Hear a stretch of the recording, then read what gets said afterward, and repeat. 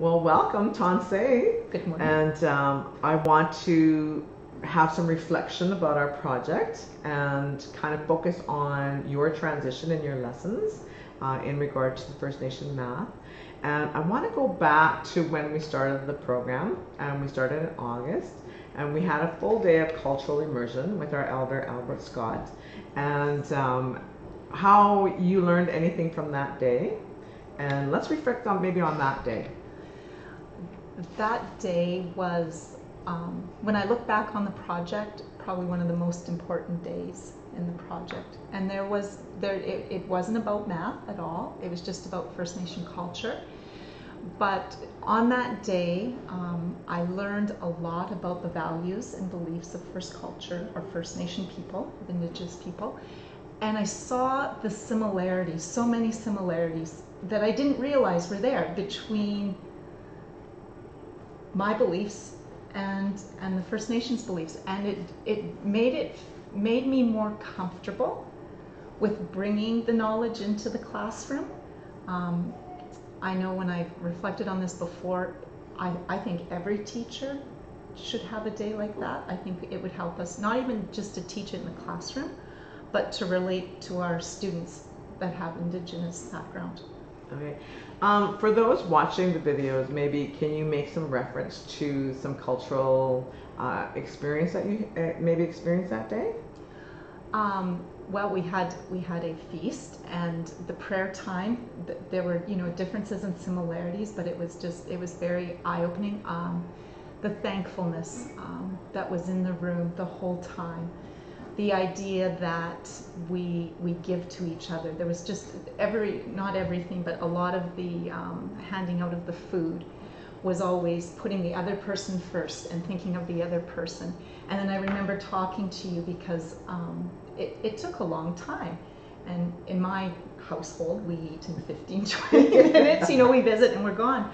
And I talked to you about the children, and you said how the children, they do that for 3 or 4 hours. They sit, they quietly eat, and wow, that just amazed me because we in our culture are so rushed now, and yeah, we call that the ceremonial time, right? And we don't have a set time in the Western society. I think we plan a meal and we're supposed to be done in 45 minutes, kind of thing. That's extended, but right. When we come to our ceremonies, they can last when the sun rises until the sun reaches noontime. So that's the Indian time, that's ceremonial time. Mm-hmm. So that's good that you recognize that in that experience.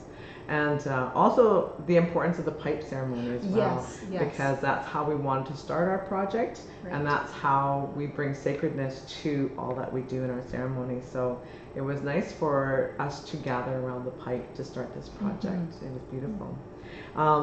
The next day we had a full day with myself and teaching you and guiding you how you can infuse some First Nation ideas into the project. Right. So how did that day go for you? It was awesome. I made so many notes. The morning, if I remember correctly, we did some history, and definitely had to squeeze it in to the time period we had. There were so many questions I still had, but I learned so much just about how history is a little bit different than what I was taught in school. And then in the afternoon, yes, you shared projects with us, and they were so good because at that point in time, it was still, how am I going to put this into a math lesson? How am I going to, and you gave us hands-on ideas that would work. And I know we had 2 teachers that were teaching Division 2 math. We had 2 teachers teaching Division 3-4 math. And together we were just sharing ideas, and oh, this would fit with this outcome, and oh, I could do this with this outcome. So that one day to me could have been 3 days easily. Yeah. It was a lot piled into one, but at the same time, really, I felt better equipped to move forward. Yeah, I enjoyed that afternoon because I focused on creating the dream catcher. Right. And but everybody thinks about dream catcher being a part of just art or social studies, mm-hmm. or maybe some science. But it would take a second thought to infuse it in math. So it was really beautiful for me to observe my project teachers to take the dream catcher and make you look at it from a math perspective and say, now when you're doing the dream catcher, after I taught you how to make a dream catcher, think of the dream catcher in math terms. Where would you infuse it in your math? And it was beautiful to see your ideas from each of your grade levels come out. And that was beautiful to see that collaboration and the aha moments of how you could infuse a dream catcher in your math lessons. That was beautiful. Now, we left you in the project to think about infusing First Nation math ideas in your certain grades. And what did you come up with for your ideas? I knew I wanted to do something with in the number strand, and I picked multiplication because it was a timing thing. It was about where I was in my year plan. As well, right or wrong, I thought, I have all these great ideas you've given me. I know already how to use them. Let's see if we can get some more great ideas in there. So I remember coming to you and saying that I wanted to do multiplication. I did not know, though, how I was going to put First Nation knowledge into it. And that's where you came in. You started brainstorming ideas, and we wrote them down and came up with the idea of the drumming. Right. But you were vital to that. I'm not sure, if I could have got there. But at the same point in time, I did have, like I said, you did 4 different creative activities with us that I could have used. Yes. So So it was just brainstorming, you and I sitting down together, and some ideas of how we could infuse that. And drumming was something that came up in our discussion.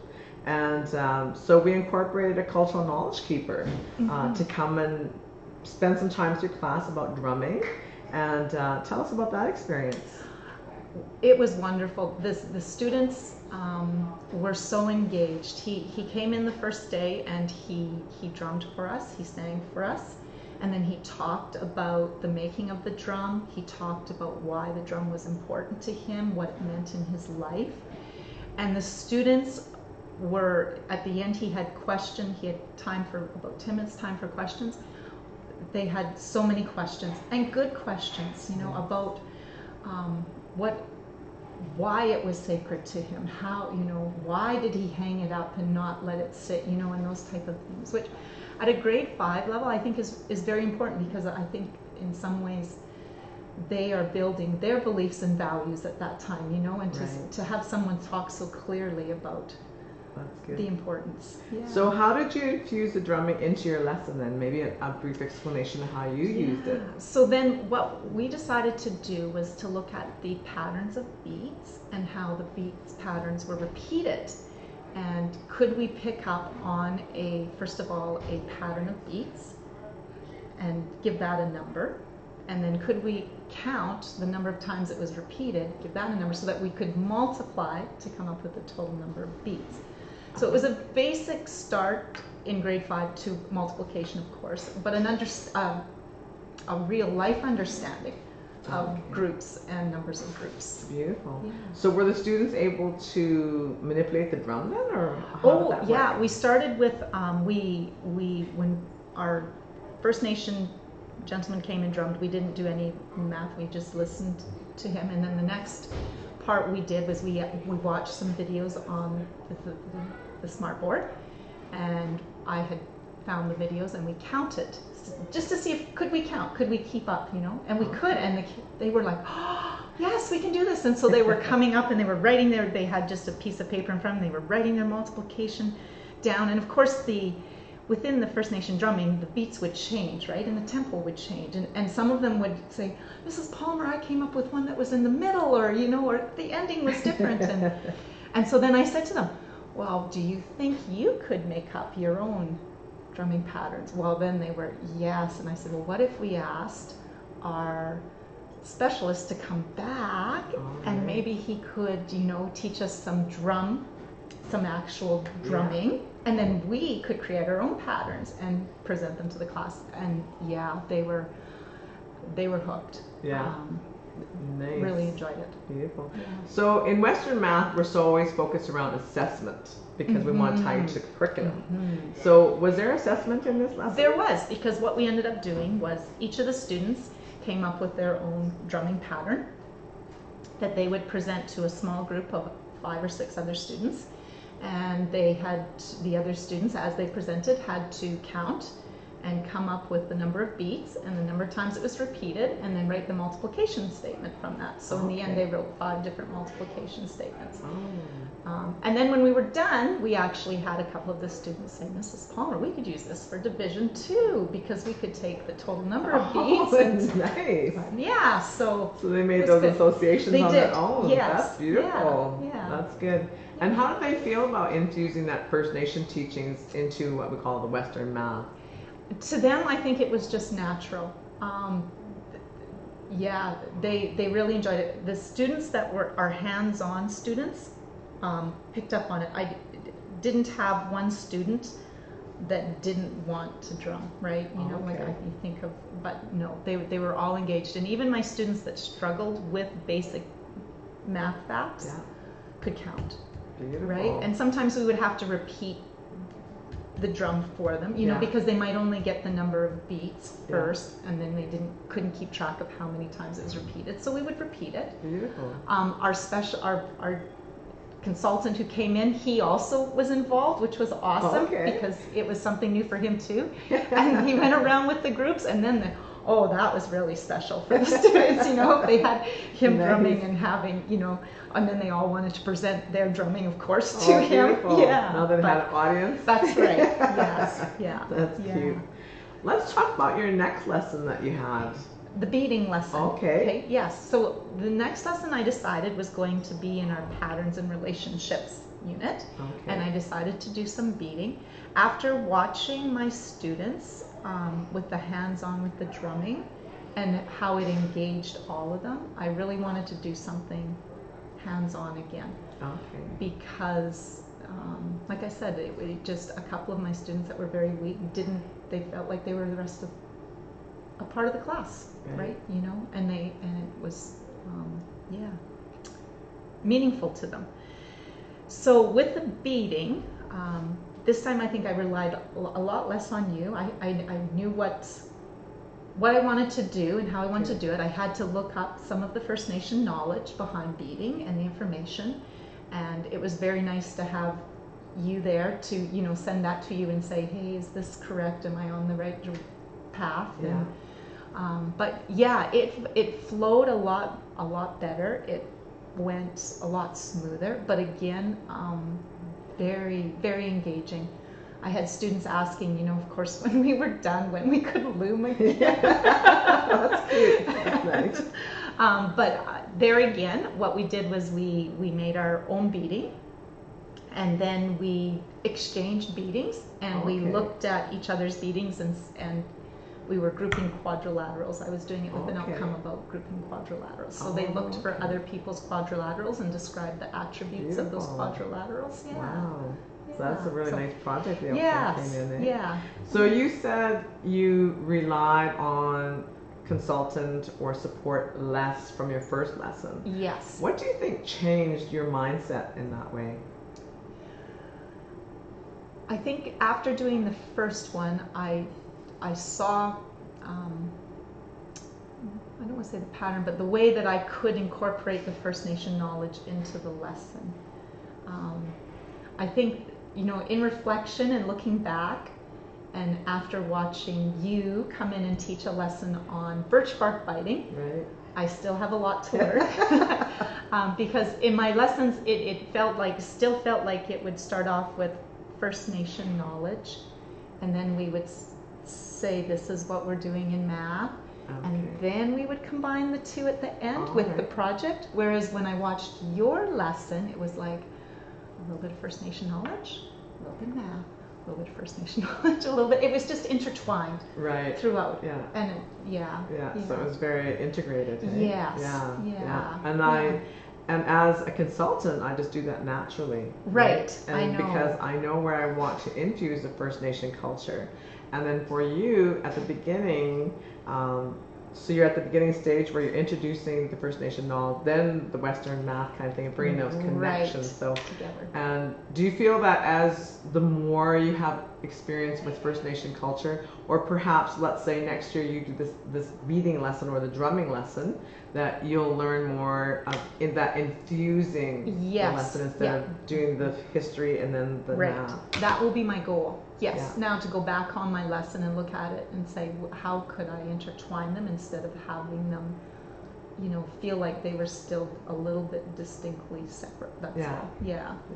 You talked a little bit about some children being very comfortable with math than just using the textbook and notebook kind of thing. Were there any feedback from the students of how different this teaching of math was compared to your regular instruction? Oh, definitely. I haven't taught math for very many years, and so one of my areas I would really like to is to try to have that real life experience with all math, because that's math is. But sometimes when we get into the classroom, it becomes very book structured, and to me, students are engaged and they remember more when we can make it that life experience. And by bringing in the First Nation culture knowledge, that brought it to real life. Good. So yeah, it was. Did your mindset as a teacher change in preparing your lessons? Like when we first started in the first days, we were doing a lot of collaboration with the teacher project, the project teacher that were involved in the project. And did that continue? No. Well, we collaborated a bit as a staff here ourselves, because there were 2 teachers in Division 2 that were involved in the project. We could talk and bounce ideas off each other more so than depending on you or Dr. Aikenhead to guide us. Did that happen before the project took place, or no, did it? No. Okay. No. Oh, all right. No, it didn't. No. So that kind of created a new discussion and a new collaborative discussion group around math? Right, yes. Okay. Yeah, because I'm in a smaller school, I am the only grade 5 math teacher. There's only one grade 6 math teacher. Right. So we're teaching separate curriculums, even though there are some, you know. Right. Similarities between the 2. Yeah. Do you think you'll find yourself collaborating a little more in the future? Definitely. Yeah? Yeah. Okay. Yeah, definitely. So what would your classroom look like in the future now that you have this experience? I am going to try to include more lessons next year. I have 2 done. I am going to do a 3rd one with my last unit in math. Next year I would actually like to have a lesson for sure in every unit. Right. And I find I'm trying more to look for the real life experience rather than just the practice. That's beautiful to hear. Yeah. And I think that'll be a very good experience for your students. So I think you've grown in that way of infusing First Nation culture into your math concepts, and I really appreciated being a part of your project and guiding you in your support when you needed it. Yes. And when you asked for it. So I look forward to that in the future as well. So I thank you. Thank you for sharing your experience and sharing your knowledge and sharing from the heart of what you learned and sharing with your heart with those listening to our interview today. Thank you. Thanks.